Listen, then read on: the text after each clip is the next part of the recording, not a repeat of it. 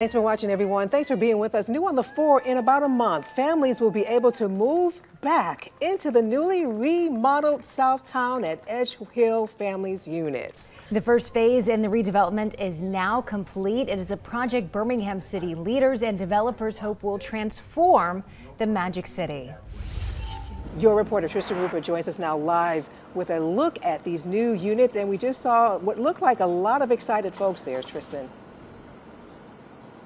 That's right, Sarah. A lot of smiles at today's ribbon cutting, and that's because they're soon going to be able to move back into the Southtown at Edge Hill property. The family side now complete. That's what today's ribbon cutting signifies. But still, that's only about 60 of the 200-plus affordable housing units that are going to be made available. 140 more set to come forward in the next year, I'd say. And, of course, residents are excited about taking advantage of all the new amenities.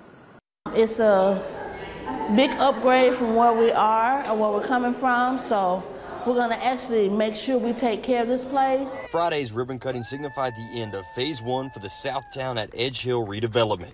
The new facility boasts a business center, community and education rooms for families and students, and each unit also comes with a washer and dryer. The old product was functionally obsolete. It was actually years past time that it should have been redeveloped, and I'm just glad we were able to do it. There's truly no comparison between this building and the other building coming in and the old stock of housing. Families will begin moving into 60 different family units in early October.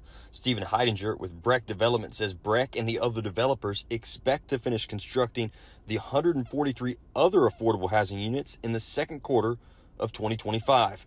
We also asked him which businesses would be joining the mixed-use property. There's quite a bit on the board right now, but I can't say because we haven't confirmed everything yet.